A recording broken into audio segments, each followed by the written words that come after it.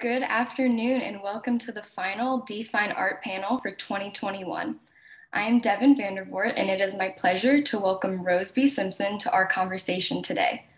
I'm a current student at SCAD studying art history with a minor in museum studies. I'm originally from Syracuse, New York, and much like Rose, I'm committed to creating a better world through my talents and unique perspective. Rose is a mixed media artist from Santa Clara Pueblo, New Mexico. From ceramic sculptures to fashion, metals to music, and poetry to custom cars, Rose has created powerful pieces that play across emotional, social, and cultural realms. In her own words, Rose is a healer.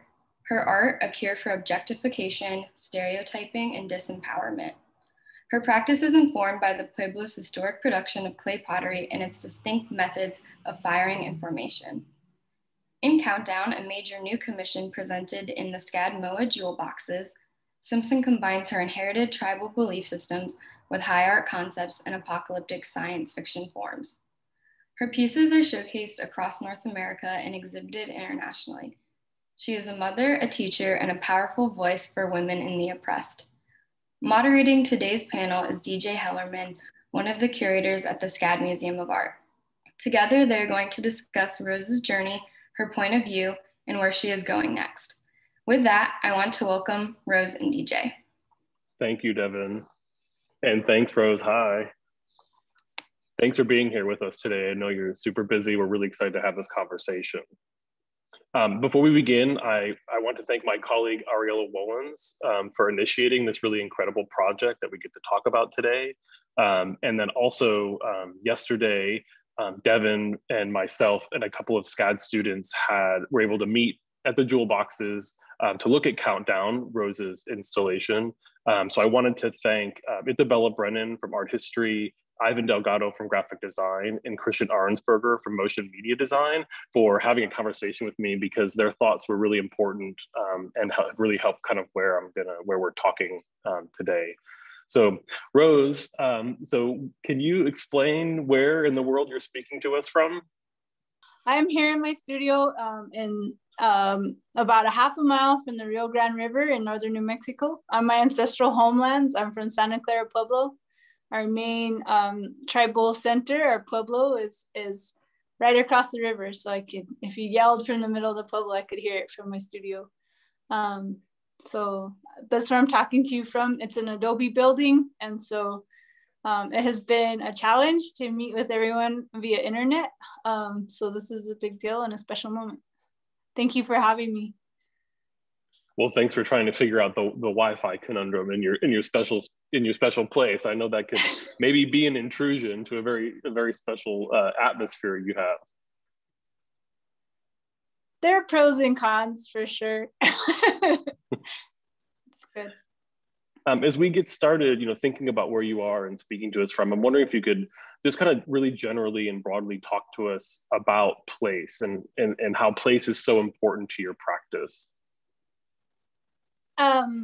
Place has totally defined who I am, and I feel like I guess I can't relate to the feeling of placelessness, but that's because I have the privilege of growing up on my ancestral homelands and spending time with my great grandmother in the house that her great grandmother built, and there's a kind of ancestral rootedness to this place. And I've definitely wanted anonymity and I've wanted freedom from it. And part of that was actually going to graduate school at the Rhode Island School of Design, wanting so badly to have,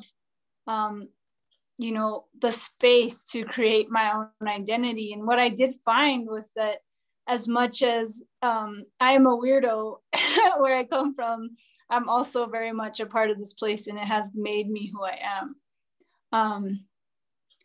And I think part of it is the absolute rawness of this place and the ability to see the earth and interact with things directly. It feeds this sort of attitude or energy of transparency and integrity, in a sense, like this direct honesty and rawness that I find vital in the work that I'm trying to do.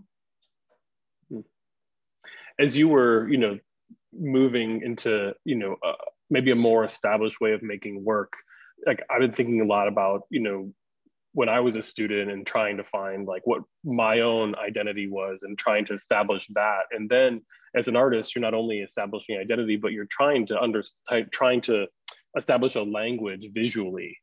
I'm wondering if you could talk a little bit about that narrative, because you come, from a lineage of makers.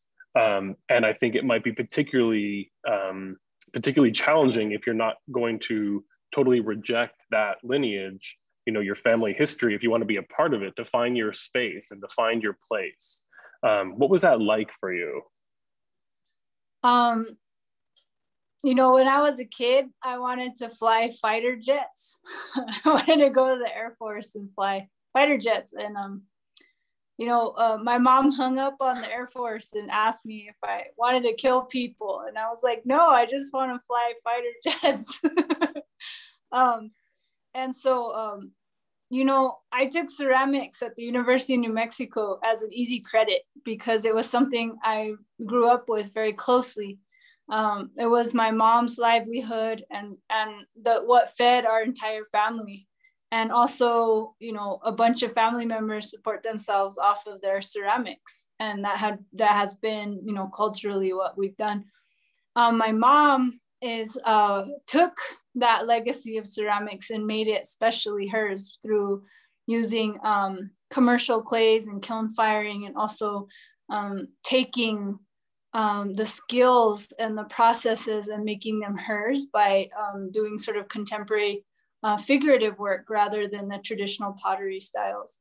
And so I didn't realize until I was in graduate school the privilege of having a family that has supported themselves with their artwork. And, that's a neural pathway I didn't need to build.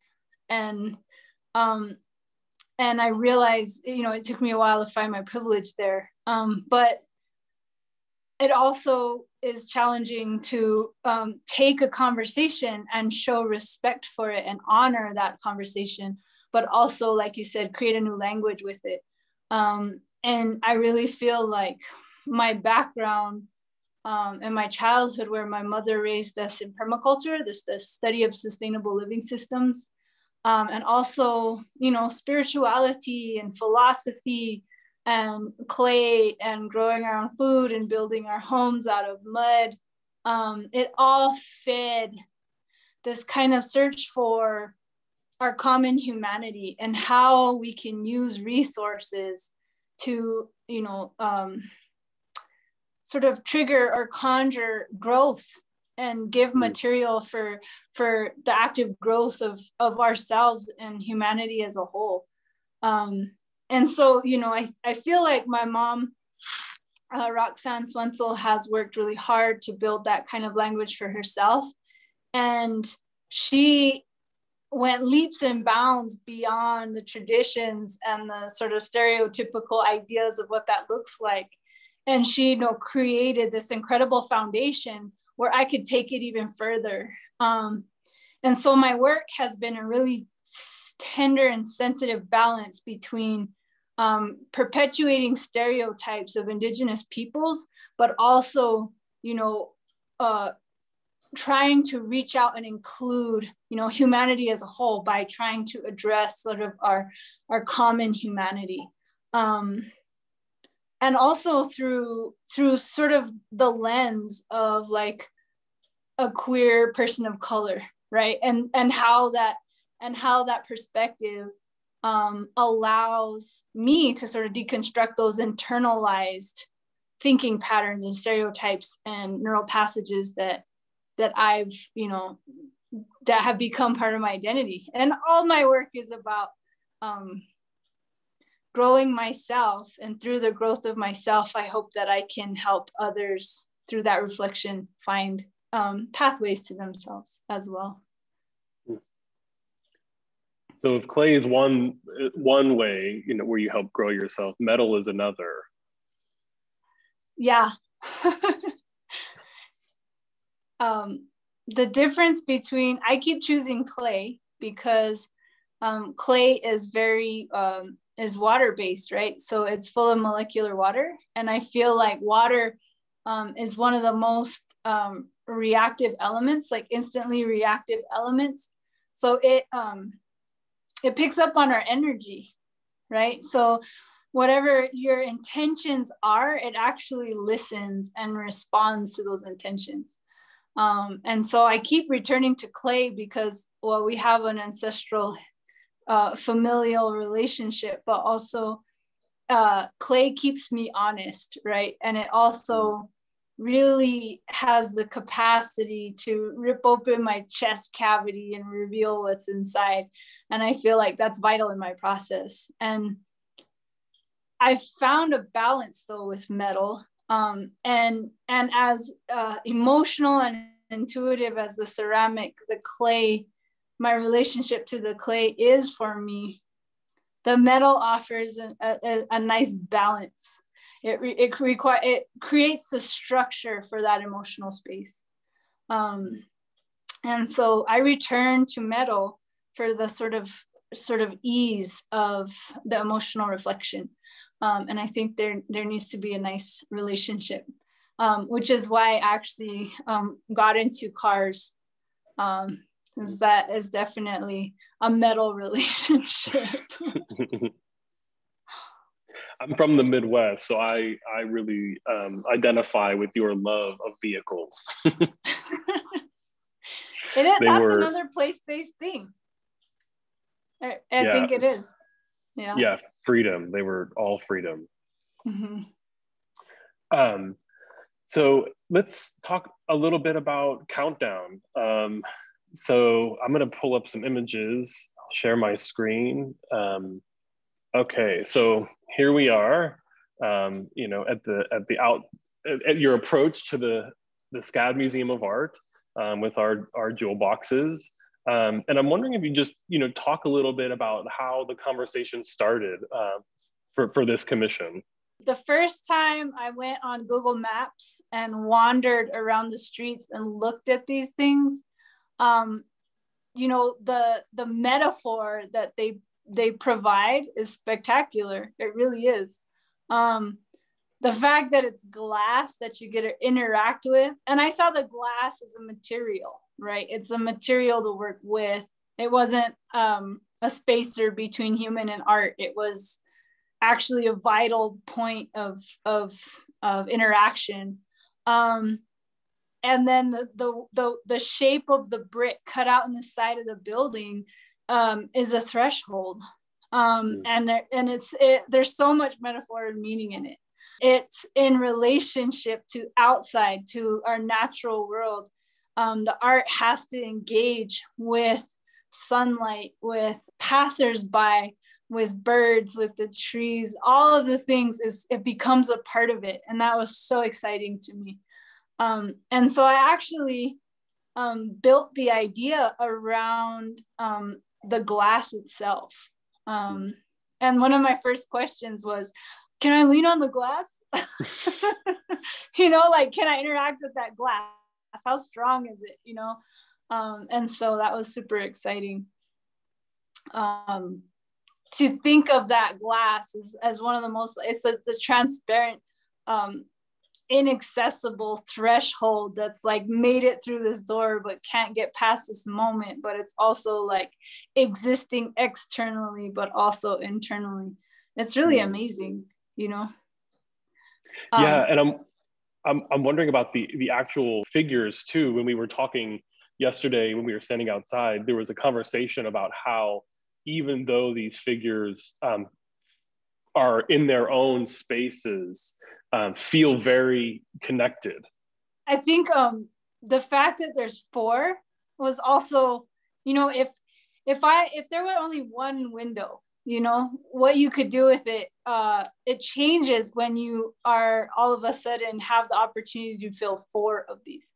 And 4 is an important number for me. It's the directions, and it feels incredibly holistic. It's a holistic number, so it seems to cover all your boundaries when you think about it in directions.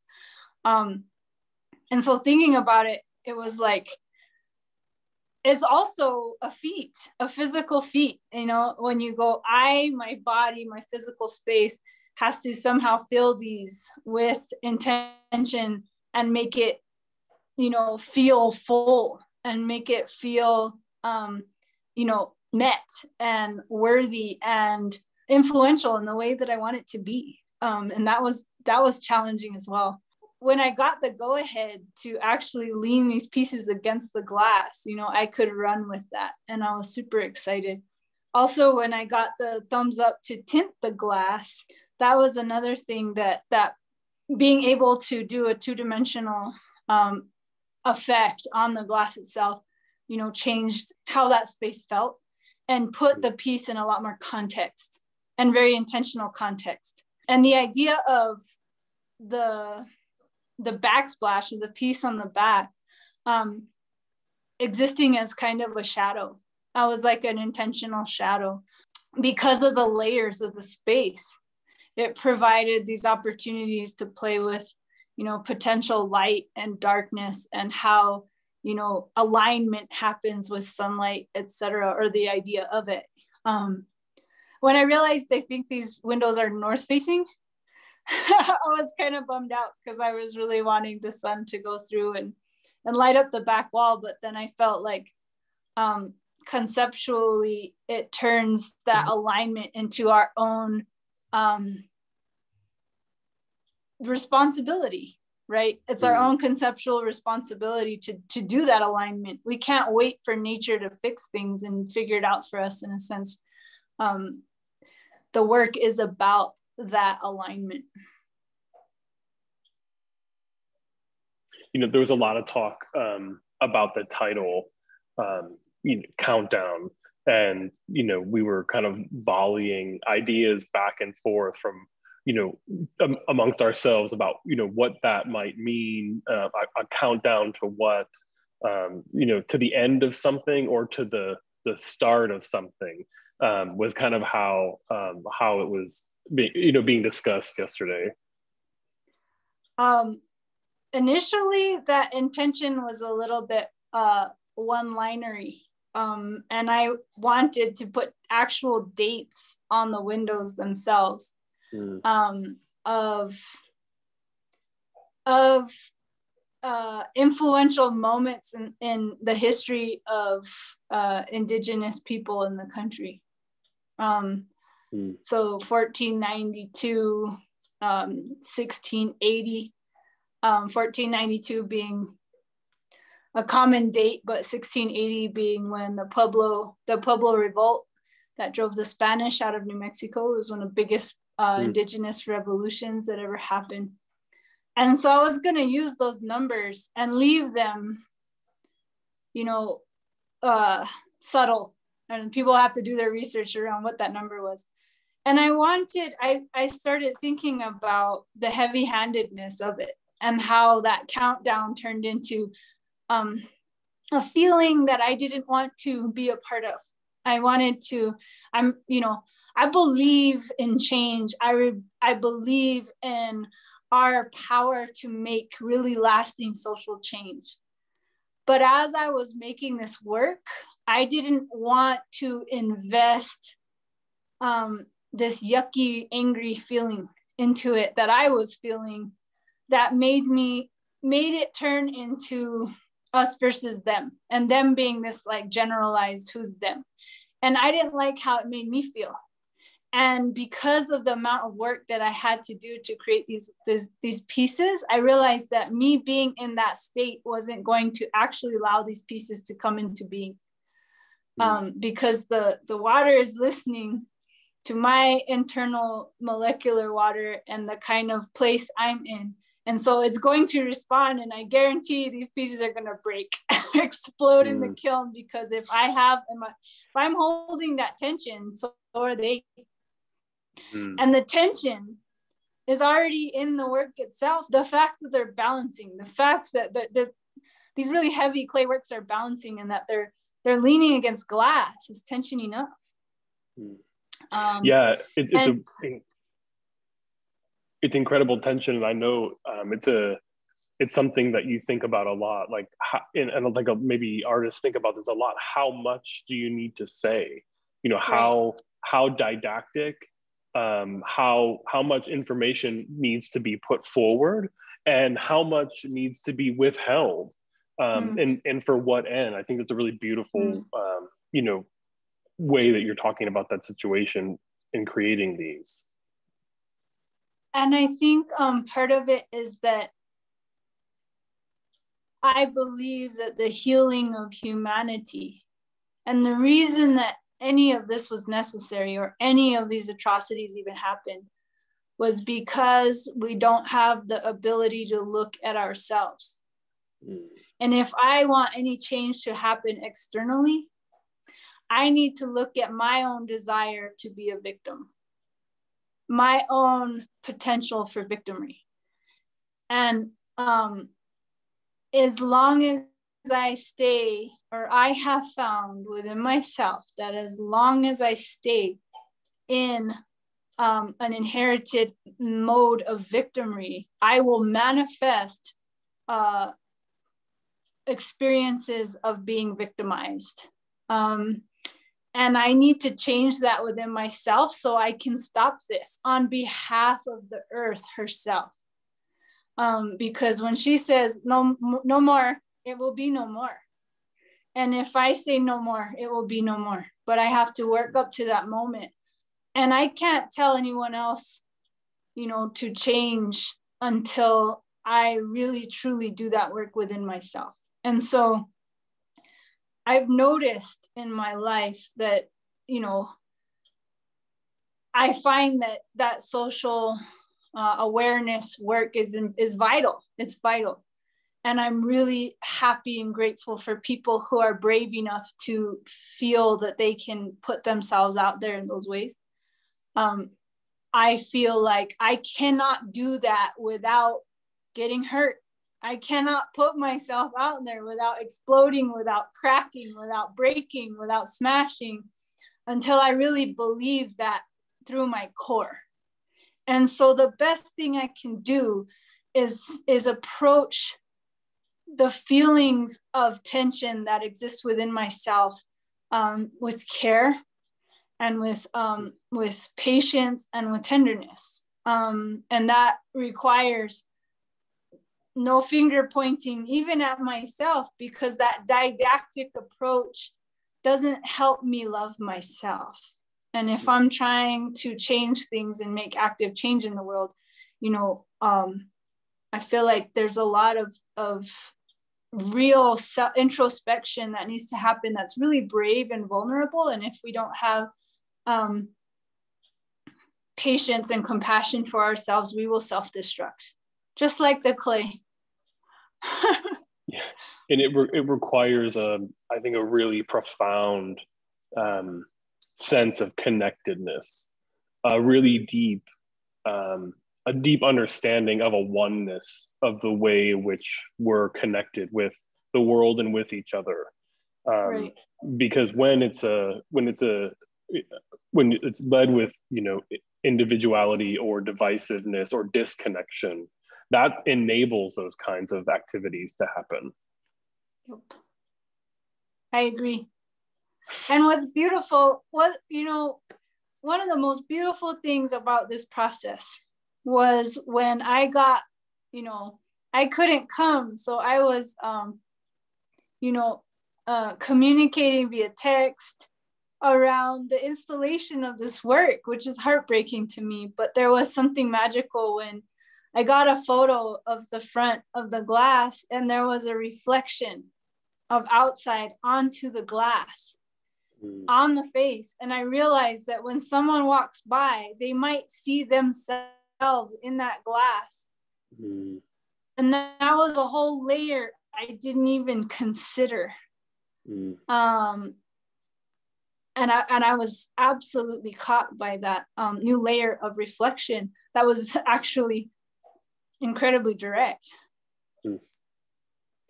These are a couple of images of how the work was shipped. So basically, you know, you made the work and then created it, and it came to Savannah. So it's this is just an installation image for people to see, how like the care that it takes to move these, kind of across the country. I'm wondering if you'd talk a little bit about the process of making them for you. We have a lot of makers, and I'm wondering, what that process was like for you. So one of the biggest hurdles was that I had planned to have a studio assistant, an extra set of hands. And I had planned to have an extra set of hands to watch my 4-year-old daughter. And because of the COVID precautions that increased in September and October, I lost both of those helps. And so I did this by myself while watching my 4-year-old. And they were heavy and it was really scary. And there were a lot of moments where I had to like stop and really breathe because I was making these really large ceramic things with no base. And that was, that's one of the hardest projects I've ever done. And it's physically taxing. And I think when, I like motorcycles, I like rock climbing, and these things make me incredibly present. You have to be very, very, very mindful of what you're doing as you're doing it. Otherwise, you're gonna mess up. And the messing up, can be really bad.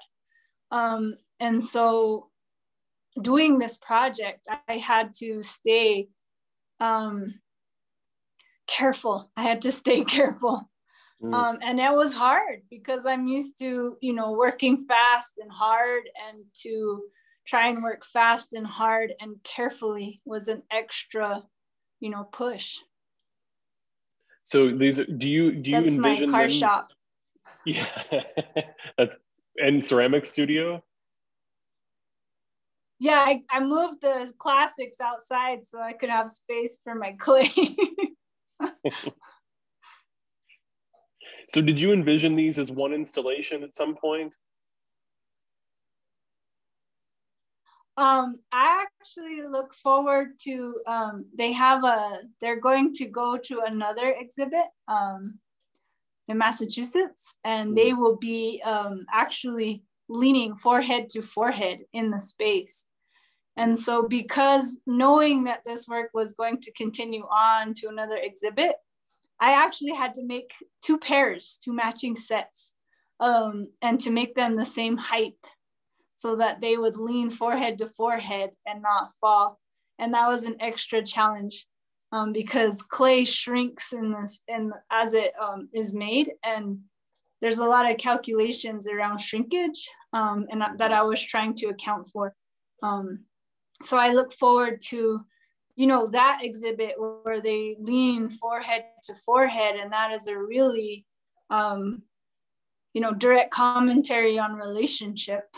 But I'm excited to see how else they might end up, in relationship with each other. I'm wondering if there's any production tips or tricks that you learned making this that you can, share with any of the students who are working in clay.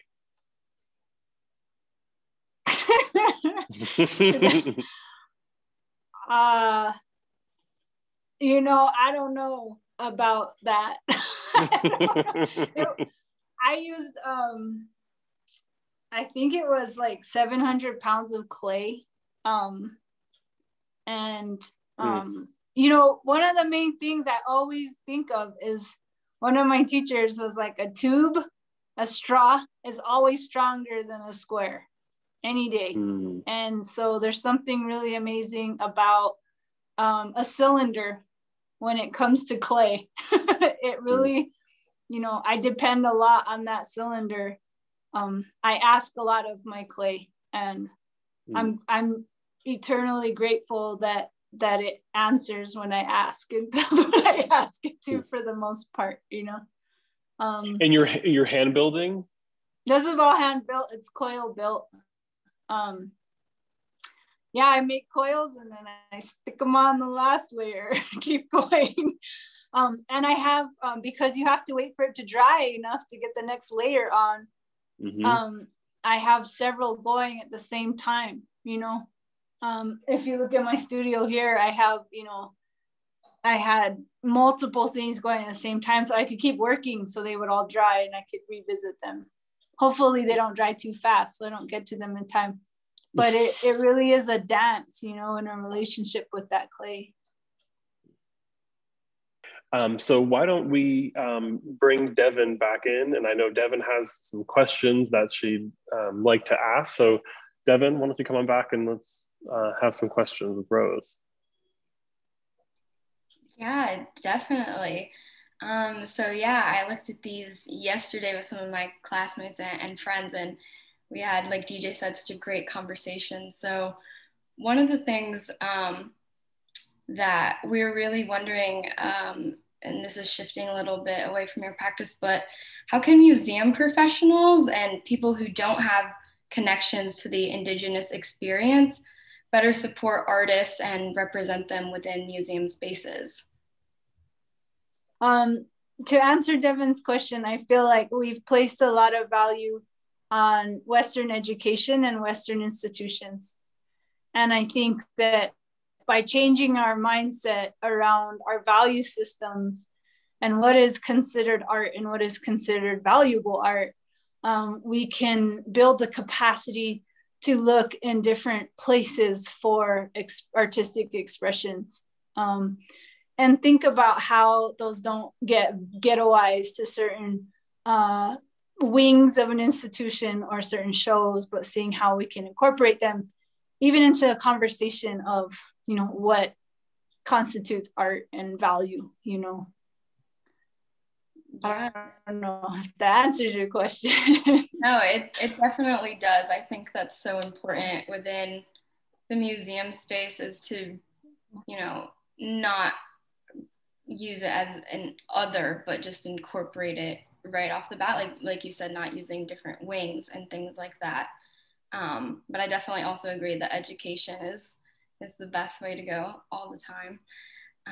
Let's see. So some other things that we thought about, just about looking at the figures in Countdown, was how do you interpret the human body as a tool of communication? Like, and how does the body communicate different messages? I always think of figurative artwork as an avenue for empathic response. That when we see a figure, we put ourselves in it. And, you know, the more sort of abstracted that figure is, the more inclusive it is. If it's very specific, then we see it as other. But if it's more abstracted, then it's more accessible. And ideally, you know, we build an, you know, a relationship with it and an empathic response. Yeah, we relate because we see ourselves in that situation. All of a sudden, we see a body doing something in space, and we're like, "Oh, I know how that feels because I'm a human being."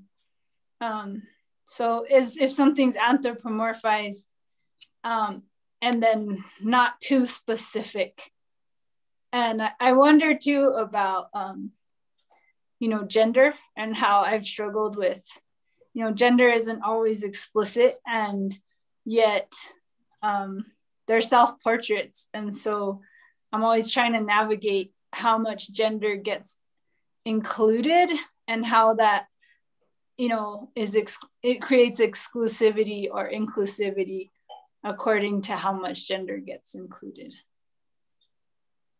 Yeah, so I guess a good jump off question from that is, so when you're standing in front of them, they kind of look down at you. They're bigger than, I mean, taller than me, certainly, but is there any particular feeling that you wanted the viewer to kind of experience with them looking down like that? Well, first I was shooting for the main center glass. So initially the size was purely engineering. and structural. But I can see how, you know, for me, moving those around by myself was intimidating. And so, you know, for lack of a better way, it was a big deal, you know, and the feeling of having something so big and clay leaning against glass, all these fragile materials, and being on the outside of this glass, I really want to feel it. I think I need to go to Savannah and stand there, or else I'm not going to fully understand it. Because in my studios, they always leaned against the wall. So I never got to stand in front of them like that, like you got to. I'm jealous. And another thing we were wondering, just looking at them, is why don't that they have arms? We spent a lot of time looking at their legs and the different widths of their individual legs, but they don't have arms. A lot of my work don't have arms. And I've been, you know, I'm caught by what people read in that. And so I think I learn a lot more about it from other people's reactions. And a lot of it is about a relationship to powerlessness, or the lack of agency, or the ability to make change for yourself. And those pieces specifically, there's 3 points of contact, and those are 2 points, pointed feet and a forehead, you know, and if it falls, it can't catch itself with arms. And so they're intentionally and in a way removed to, I think, exacerbate the fragility of clay, you know? Yeah. Because also clay is fragile. And so when I'm asking clay to be so big, you know, we think about, you know, its lifespan or, you know, its relationship to its own, perpetuating its own existence or lack thereof. If that makes sense. Awesome. Yeah, I really liked, I don't know, it's just really interesting looking at the way that you created the body and which different parts you paid attention to. So it's really interesting to hear. Another thing we looked at was the colors on the necklace, and then the pendant that was made, that was on the end of the necklace, and what that represented, and what the pendant was actually made out of. The necklace and the pendant's all clay, and the beads that, when I work in clay, if there's ever any extra clay, I turn it into beads. So I have like tons and tons of beads all over my studio. And those, because they're high fire, they're really durable. And I can use them as objects of adornment. And I try really hard to keep them intuitive. I try to release pattern, because it's such a really innate need for me to create a pattern out of the colors of the beads. And so for this project, I enlisted my 4-year-old daughter to bead for me, because it's so hard for me to be like, no, you can't have 2 of the same color next to each other, and you have to have like one and then the other one and then the other one and then the other, if you're going to do it. And I like trying to release that need to control it is a practice for myself. And so I think the beads have a lot to do with a moment of allowing something to be what they need to be. And all the beads are the different clays that I use in my studio practice very consistently. And then the pendants themselves were intended to be, they're like seed-like forms. The idea was they were like seeds, and that they were made with local clays that I dug and then fired in a pit. So part of the practice was to go and research and find avenues of ceramics and clay that were sort of in this area without co-opting local traditional sources of clay. So instead of going to, where everyone digs their clay and taking that clay, I could go find my own and build a relationship with it. So that actually created a whole other side avenue of experience. And part of it is innovation, history, and also creativity, and creativity beyond art, but also, the seed we carry to the future, for future generations, that they're all sort of responsible for. And I was intending them to be these seeds that hung, and the placement of those seeds was on the figures themselves. They created a new layer of meaning. Awesome. So that was cool to see. All right, thanks for sharing that. Yeah, I really liked those. I was looking at the beads. That's really sweet that your 4-year-old did that. She beaded them. Yeah. So cute. Yeah, I was like, I need you. She has this release and allowance in her creativity that I'm envious of. Definitely. So the jewel boxes, since they're along the sidewalk, so the fact that people would be like walking by them and experiencing them that way, did that impact how you created the pieces? Other than that relationship with glass and the external and internal and access and inaccessible and the breaking of boundaries and stereotypes and judgments and the check boxes that we do.